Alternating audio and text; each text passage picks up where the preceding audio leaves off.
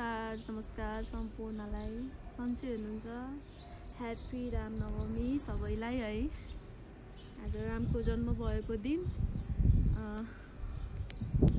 म यहाँ ठिकै बसिरहेको थिएँ बाहिर, अनि बुक पढिरहेको थिएँ, अनि अल्छी लाग्यो के गरौँ भयो। अनि लाइभ आउन मन लाग्यो, लाइभ आइहालेँ। लकडाउनमा छौँ हामी सबैजना, दिन बिताउन अलि गाह्रै मुस्किलै छ है। के छ तपाईँहरूको हालखबर? सञ्जयजीले भन्नुभयो चाहिँ केही छैन, चलिरहेछ लाइफ, राम्रै छ, खुसी नै छु। नो ह्याप्पी कोरोना डे भनेर पठाउनु भएको छ। यो ह्याप्पी कोरोना डे चाहिँ होइन है यो।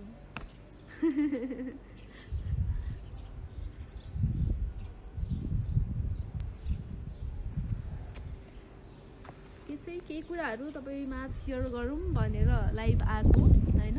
यो एउटा बुक रहेछ सुभाष सङ्गम राईजीको होइन, यात्रामा छु आफै भन्ने। मैले पढेको थिइनँ यो, मैले गिफ्टको हिसाबले पाएको थिएँ होला, तर आज पढेँ, आधीसम्म पढेँ, अझै पुरै पढेको छैन।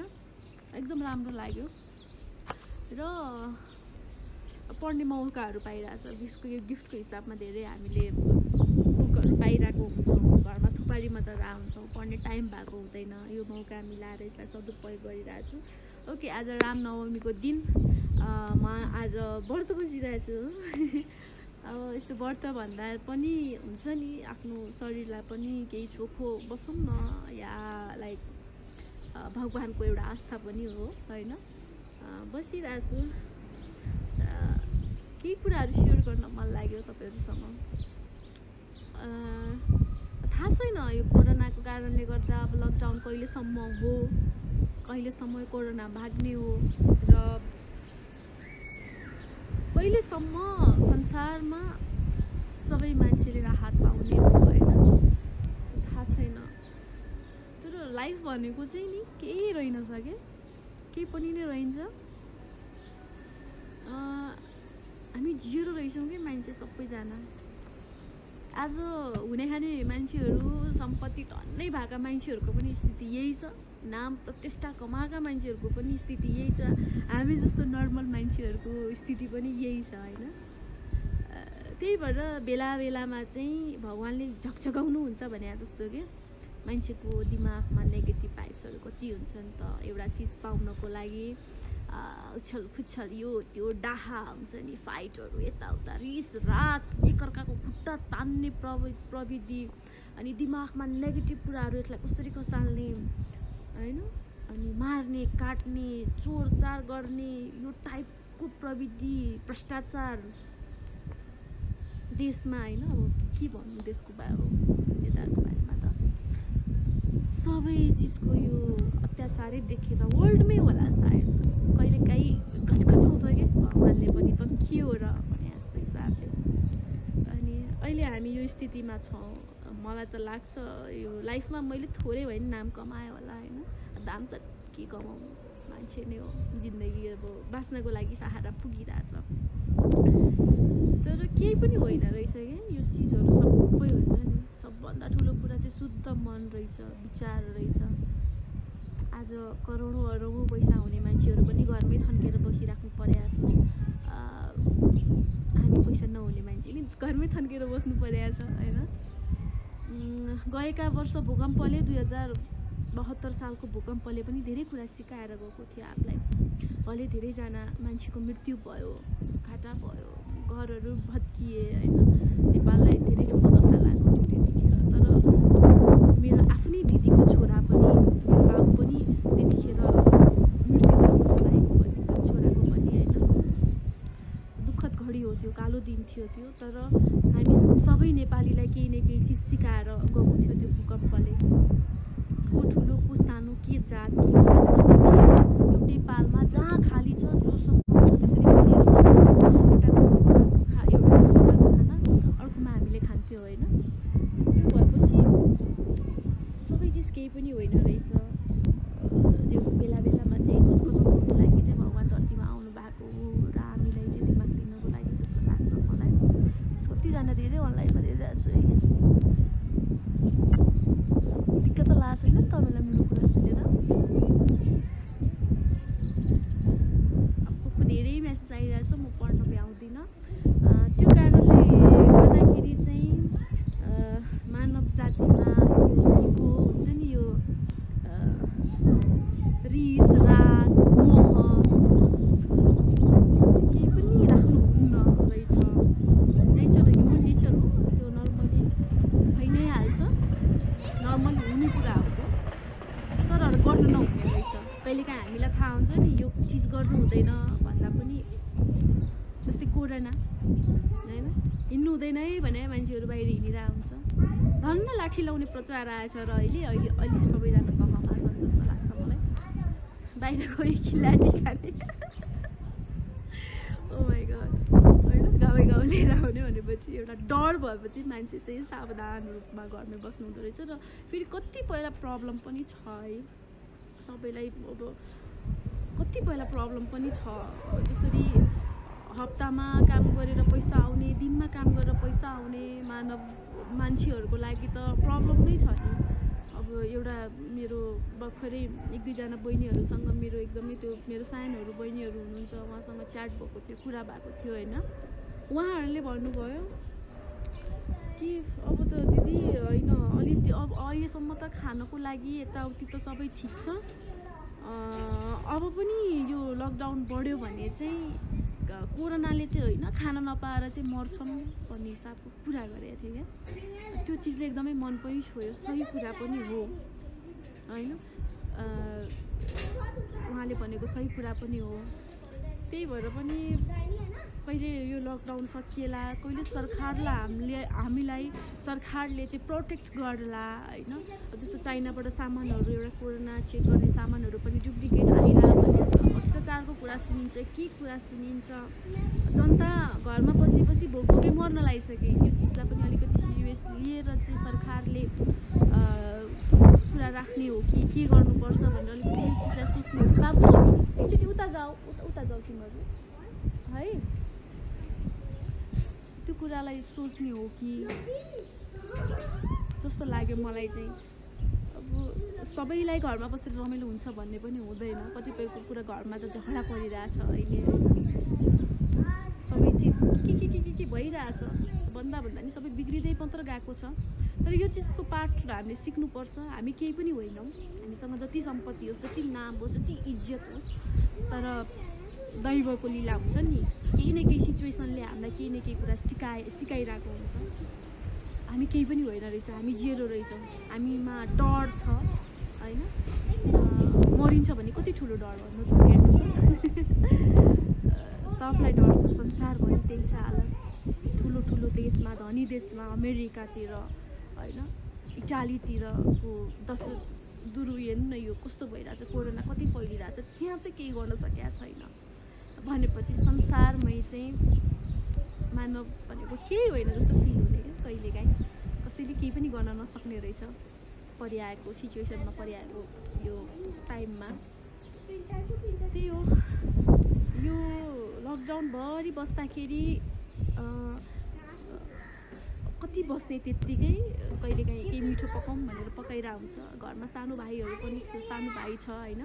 अब उसको लागि पनि खुसी भएर बस्नुपर्ने अवस्था छ। अब एउटा देशको बारेमा चिन्तित छुट्टै, आफ्नो करियरको लागि सोच्ने कुराहरू छुट्टै, आफ्नो करियरको लागि सोच्ने कुराहरू छुट्टै। अनि त्यस पछाडि हुन्छ नि सबै चिज अब कसरी अगाडि बढ्ला भन्ने छुट्टै हुन्छ। तर पनि घरमा बस्दाखेरि मेन्टल्ली चाहिँ फ्यामिलीको लागि स्ट्रेस नहोस् भनेर आफू खुसी हुनुपर्ने बाध्यता पनि छ। अब केही समय त हामीलाई पनि रमाइलो लाग्छ, ठिक छ। कतिपय दिनमा हामी घरमा बस्न पाएको हुँदैनौँ, कहिले बिजी भनेर फ्यामिलीलाई टाइम दिन पाइरहेको हुँदैनौँ भन्ने हुन्छ। केही दिनको लागि ठिक छ, तर सधैँ यस्तै भयो भने हामीलाई पनि गाह्रो छ। किनभने काम हो होइन, हामी पनि काम गरेर खाने मान्छे हो। भोलि यस्तै तरिकाले अलिक बढ्दै गयो भने हामीलाई पनि गाह्रो हुन्छ। नर्मल मान्छेलाई मात्र होइन, हामी पनि नर्मलै हो। त्यो कारणले गर्दा यो सिचुएसन चाहिँ सकेसम्म पार भइदियो हुन्थ्यो। सबैको मन र दिमाग सफा भइदियो हुन्थ्यो, एकअर्काको लागि पोजिटिभ भाइब्स आइदियो हुन्थ्यो, देशका नेताहरू सबैलाई बुद्धि आइदियो हुन्थ्यो। के गर्नुपर्छ के गर्नु पर्दैन भन्ने जस्तो लाग्छ। त्यही हो, अरू त के हुन्छ। तपाईँहरूको मेसेज पढ्छु ल। आज मेरो फास्टिङ पनि हो है, म व्रत पनि बसेछु। टिका सिका लाएर हेर्नु न, यहाँ केही छैन, एकदम नेचुरल निता। हाई अर्जुन जी,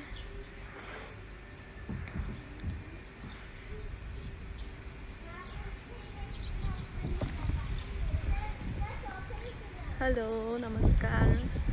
सबैभन्दा ठुलो कुरा चाहिँ चित्त सफा हुनुपर्ने रहेछ, सबैको लागि राम्रो सोच्न सक्ने दिमाग हुनुपर्ने रहेछ, सबै चिजलाई पोजिटिभ लिने, रिस राग छाड्ने, र साथसाथै आफूले गरेको मेहनतले अगाडि बढ्यो भने ठिकै छ, न त अर्काको खुट्टा तान्ने यो त्यो त्यो त्यो प्रविधि, यस्ता नेगेटिभ राक्षसहरूलाई दिमागमा खेलाउनु नहुने रहेछ। परिआएको खण्डमा केही आयो भने पनि हामी त्यो चिजलाई सामना गर्न सक्छौँ। नेगेटिभ नै सोच्छ भने त अब त्यो चिजलाई पनि हामीले अहिले जुन सिचुएसन छ यसलाई पनि त अलिकति अर्कै हिसाबले लिन्थ्यौँ होला होइन। त्यो भएर चाहिँ हामी केही होइनौँ है, हामीभन्दा माथि, पृथ्वीभन्दा माथि पनि केही न केही शक्ति, एउटा पावर छ पृथ्वीमा, उहाँले चलाइराख्नु भएको छ होइन। हामी मान्छेबाट गल्ती हुन्छ, मान्छेले भोग्नुपर्छ। अब चाइनामा कसले के खाएर या के भएर यो रोग अब कहाँबाट के आयो, मान्छे नै हो नि त, मान्छेले नै भोगिराख्नु परेको छ। त्यही भएर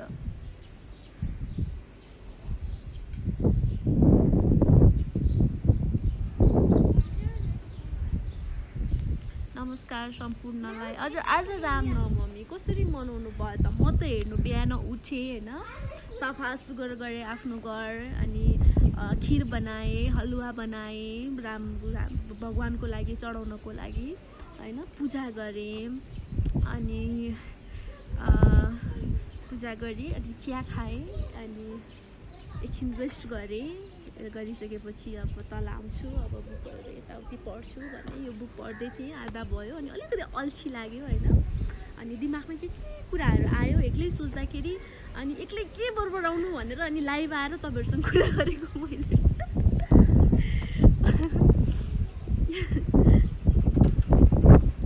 यस्तो मिठो हावा चलिरहेछ यहाँ, एटलिस्ट म त यहाँ अपार्टमेन्टमा छु, यहाँ गार्डनहरू छ, स्पेस अलिकति छ होइन, बस्न सकिन्छ। तर लाइक घर त्यो बाटोमा भएको मान्छेहरू चाहिँ कसरी बाहिर निस्किनुहुन्छ होला कि, जसको घर बाटोमा छ।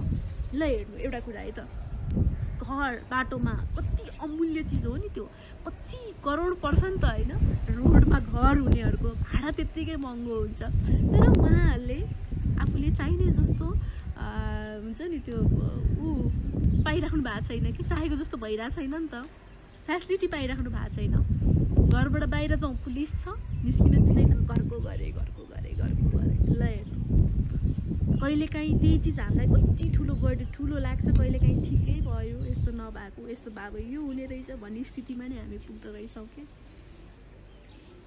अहिले अब यहाँ त धेरै मान्छेहरू बस्छन् होइन, अब अपार्टमेन्टलाई अब धेरै पैसा लाग्ने पनि होइन के होइन, यहाँ अब धनी पनि छन्, गरिब पनि, म जस्तो गरिब पनि हुनुहुन्छ यहाँ, सबैजना प्राय ठिकै पनि हुन्छ, एभरेज पनि हुनुहुन्छ, रौपति पनि हुनुहुन्छ यहाँ बस्नुभएको, तर सबै एक समान हिसाबले हामी बसिरहेछौँ। यहाँ अलिकति स्पेस छ, बस्ने ठाउँ छ, कुरा गर्ने ठाउँ छ, र अलिकति आनन्द भएको छ, अलिकति फ्रेस चाहिँ हुन पाउँछौँ हामी यहाँ बस्दाखेरि।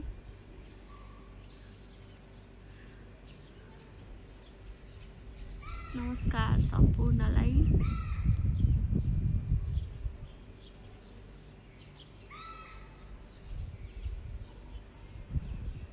निराजन पाण्डेजी हुनुहुन्छ, हेलो। निता भन्नुभएको छ, हेलो नमस्कार।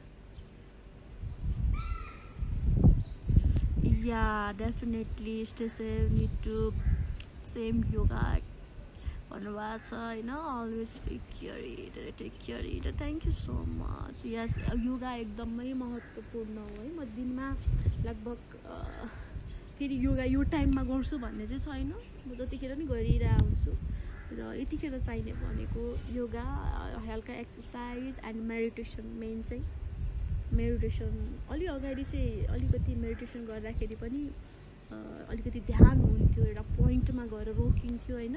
अहिले चाहिँ दिमागमा अब यो सिचुएसन चलिरहेछ नि त, अनि त्यो कारणले गर्दाखेरि मेडिटेसन गर्दाखेरि पनि दिमाग धेरै चल्ने भयो, एउटा पोइन्टमा आइरहेको छैन। त्यो चिजलाई म कोसिस गरिरहेको छु अहिले। एकदमै महत्त्वपूर्ण चिज हो यो सिचुएसनको लागि मेडिटेसन चाहिँ। गुड आफ्टरनुन सबैलाई। हेर्नु न कतिसम्म डर छ, सेनिटाइजर हातमा बोकेर हिँड्नु परेछ होइन, किनभने हामी लिफ्ट चढिरहेको हुन्छौँ। अब आउँदा आउँदा कहाँ के छोइन्छ, डर पनि एक किसिमको अब हुन्छ नि त।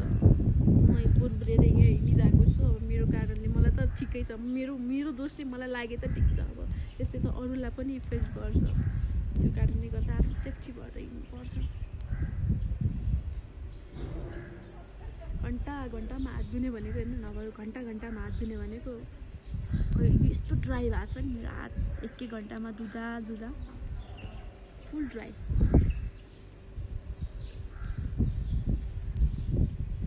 स्वास्थ्यको ख्याल त राख्नु पर्यो।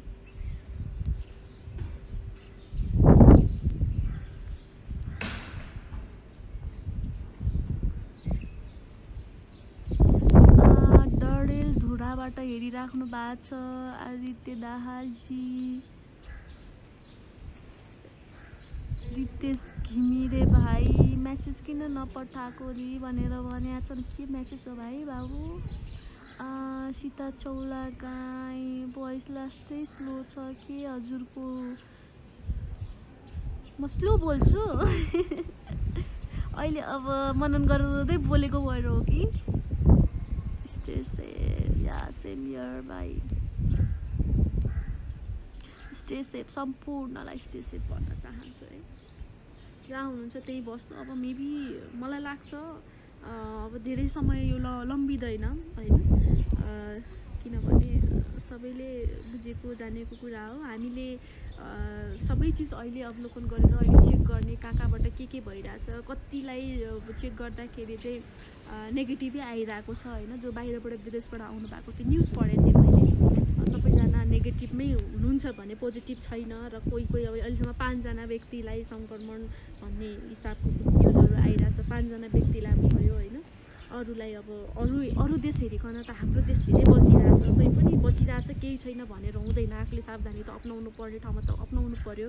अझ अलिकति ढिला भयो यो अब लकडाउन चाहिँ जुन टाइममा गरियो त्योभन्दा अलिकति अगाडि गरेको भए हामी अहिलेसम्म खुलेर मजाले हिँडिसक्थ्यौँ, हामी काम गर्ने स्थितिमा भइसक्थ्यो। सबैजनाको आफ्नो नेचुरल हुन्छ नि वे अगाडि बढिसक्थ्यो। त्यो कारणले गर्दाखेरि ठिकै छ, ढिला भए पनि राम्रै भइरहेछ। अब सर्टेन टाइम जस्तो लाग्छ मलाई, सर्टेन टाइमसम्म अब धैर्य गरेर सबैलाई सम्पूर्ण नेपाली जनतालाई भन्न चाहन्छु। म आफै पनि बस्छु हेर्नु, स्ट्रेस सबैलाई छ, दुःख सबैलाई छ, त्यो तपाईँलाई छ, मलाई पनि सबैलाई छ क्या। यहाँ अरबपतिहरूलाई पनि टेन्सन छ, किनभने उनीहरूको हुन्छ नि अब फ्याक्ट्रीहरू चलिरहेको हुँदैन, के कता रोकिरहेको हुन्छ के गर्दा। हामी चाहिँ लाखमा या हजारमा घुमिरहेछौँ, हामीलाई लाख र हजारको टेन्सन छ भने उहाँहरूलाई अरब खरबको टेन्सन छ होइन। टेन्सन सबैलाई छ, परिवार सबैको हुन्छ, परिवार हेर्ने रेस्पोन्सिबल होइन, रेस्पोन्सिबिलिटी सबैलाई हुन्छ। त्यो कारणले गर्दा सबैले भोगिरहेछ यो टाइममा, यस्तो यो दुःखद स्थितिमा यो सिचुएसन सबैले एकैसाथ हामीले जिरहेछौँ होइन। त्यो चिजलाई अलिकति नर्मल लिएर पोजिटिभ भएर बस्दिनु, खुसी भएर बस्नु, खुसी नभए पनि खुसी हुने कोसिस गर्दै र स्टे सेफ भन्न चाहन्छु। धेरै लामो बोले है, म धेरै लामो बोले, सम्पूर्णलाई त्यही भन्न चाहन्छु म। र लकडाउनभरि चाहिँ कतै पनि ननिस्किनु होला, घन्टामा हात धुनु होला, साबुन पानीले हात धुनु होला, र सकेसम्म बाहिर ननिस्किनु। अब कहिलेकाहीँ सामान किन्दा त हामी निस्किनु परिहाल्छ, नत्र त्यत्तिकै ननिस्किनु। साथीभाइलाई पनि भेट्ने कष्ट नगर्नु होइन। कोही नजिकका मान्छेहरूलाई पनि त्यही भन्न चाहन्छु, आफू सेफ हुनु, आफ्नो परिवार सेफ गराउनु, छिमेकीलाई सेफ गराउनु होइन, पुरै राष्ट्रलाई नै सेफ गराउनु, त्यही भन्न चाहन्छु। थ्याङ्क यू सो मच जसले हेर्नुभयो, जसले धेरै माया दिइराख्नु भएको छ, उहाँहरूको लागि love you all, by by, happy Ramnavami.